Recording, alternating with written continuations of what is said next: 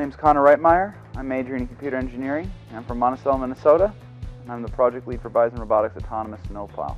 It consists of two major portions, the autonomous and the actual building of the plow. The plow has to be able to push all the snow out of the way in the competition field. Both mechanically and electrically it must be able to do this.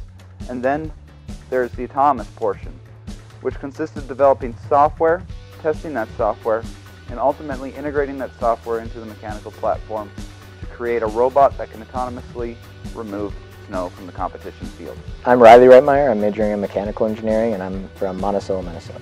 Yeah, so we have computer science, computer engineering, electrical engineering, mechanical engineering, machining, manufacturing, all sorts of types of engineering that go into this. Yeah, it's also nice being able to work as a team. We go down to Minneapolis for our competition in February, and we get to spend a week in there competing and working on our snowplow and just bonding as a team. It is definitely something that an employer will be interested in, given that a lot of times what you learn in school is just a small portion of what you'll need to know in the workforce. So an actual project would be very helpful.